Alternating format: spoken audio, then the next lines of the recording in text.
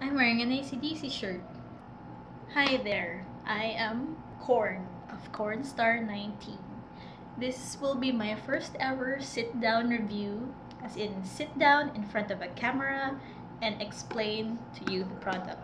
You usually see my videos with just text moving around and sexy photos of the product, but now it's me talking to you because why not? This video will be about the Aromacology face mask. I got this at SM Ecolan for roughly about 330 pesos, I think. This is also available in SM Lanang. We also have a physical store along Quirino Avenue, which is along a shiatsu massage place and also another massage place named Zen Oriental Spa. Don't confuse it with the Oriental Touch. It's Zen Oriental Spa.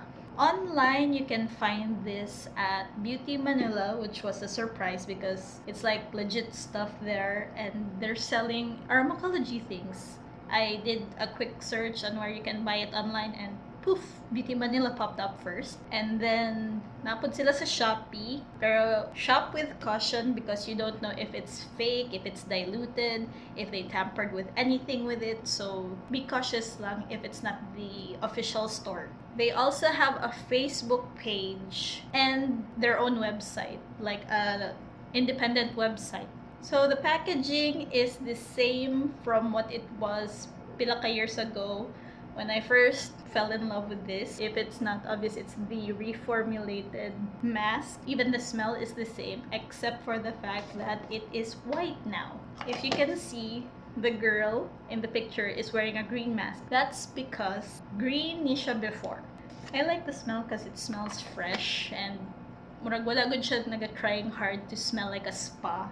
It just smells fresh, like cucumbers in the ocean, if that makes sense. I use this to kill big ass pimples on my face. So Aromacology sells like their own spatulas para pang-apply sa ilahang cream products or other products like their waxes. But I prefer to use a flat foundation brush to put this on my face because kapilan ako nakabali sa ilang spatulas. Kanang naalang ko'y dumot with the spatula or my face that I have to apply it with feelings and it just breaks because of my feelings. Anyway, so with a flat foundation brush, I apply it evenly all over the face. Let it sit for like 1 hour or more.